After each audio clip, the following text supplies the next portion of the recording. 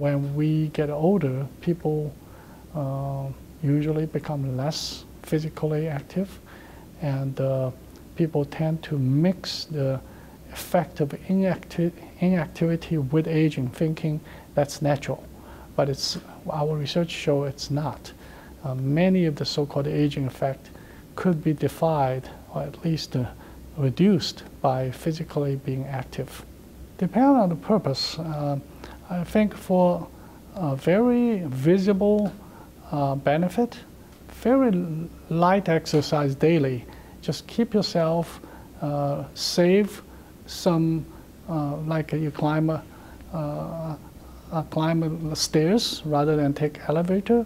When you go out run errands, you don't always jump into the car. You try to walk a little bit and incorporate some daily walking or light exercise to make it as less pain as possible.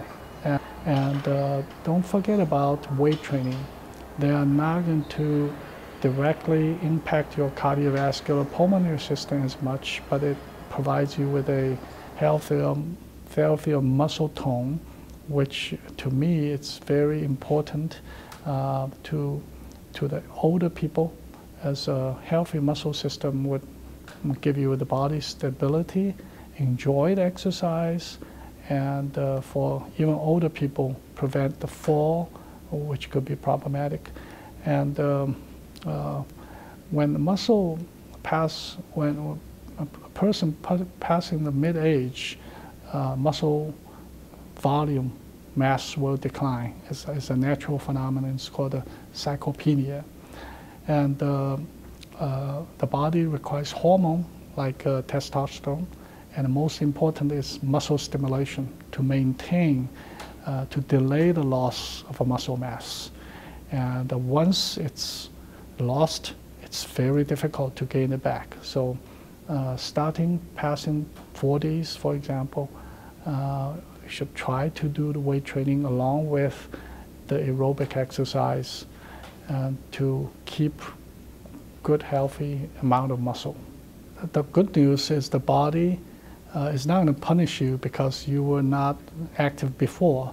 So you can regain the confidence, you can regain the benefit anytime until a very late age, and even no age limit. And new data show that age is not a limiting factor of adaptation.